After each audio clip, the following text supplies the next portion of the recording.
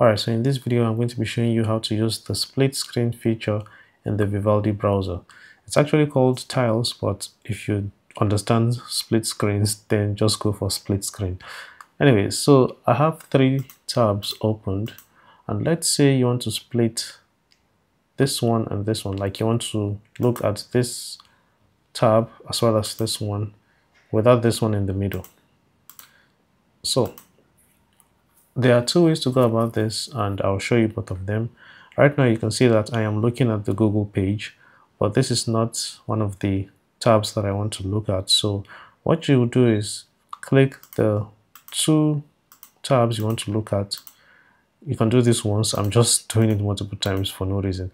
Okay, so let's go back to Google. Click the first one and the second one, and then you come down here, click here, and then you can click vertically, and you can see the last 2 tabs that I clicked are now being displayed. If you want to undo, you can click here to undo it. Now sometimes you may not have this icon down here because you can get rid of this bar completely. I have a video about that. So what you do instead is you hold the control button on your keyboard, click the first tab, click the second one, right click on any of them, then click tile, and as you can see it's the same thing.